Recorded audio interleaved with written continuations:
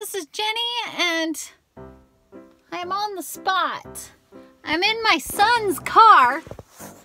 My little thingy that I have that holds my camera when I do this from the car is in my other car, and it's over there, and it's cute. Oh gosh. Okay, nope, there. See, it's raining. So I'm just gonna Oops.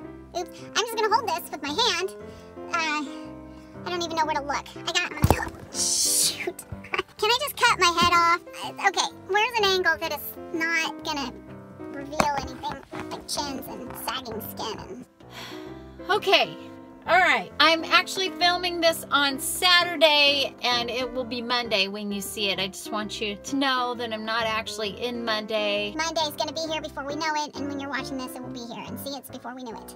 Welcome to the Monday Minute or Two, in which I try to help make a case of the Monday's a good thing. Basically, it's just an effort and distraction. A little reminder for us all to head into this week with a little bit of extra kindness, being nice to people, because it feels like people are just not so nice, and Mondays can be such a downer day because we really want more weekend. And okay, So I like the way the lighting does this, so you don't really know what's out there. It feels very X-Files, right? what do we have to look forward to this week? Well, today I believe is the first day of spring, so that's great. That could be a fun thing.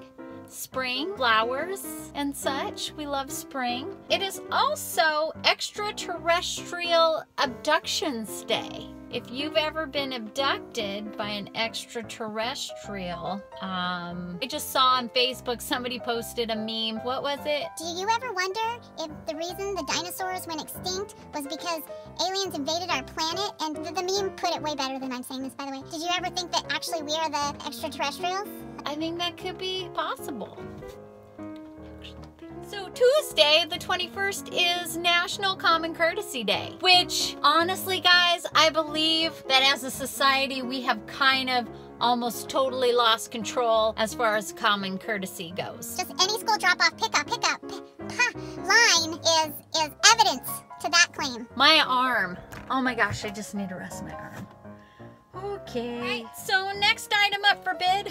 Just kidding. On Wednesday the 22nd is International Goof Off Day. Thursday is National Puppy Day, you guys. I have a number of friends who have recently acquired puppies. And they're so cute. There's so much work. And Thursday the 23rd is also National National Chips and Dip Day. Woo! If I were to choose something to really dig into, it'd be a big old plate of fries. Right now, I'm in a fry phase. On Friday, it is National Chocolate I'm having the hardest time speaking.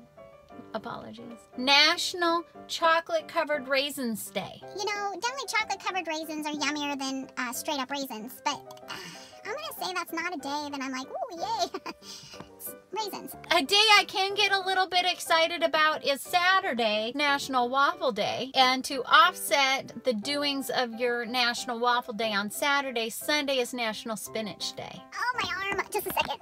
I gotta rest it. Isn't that a funny thing to look at?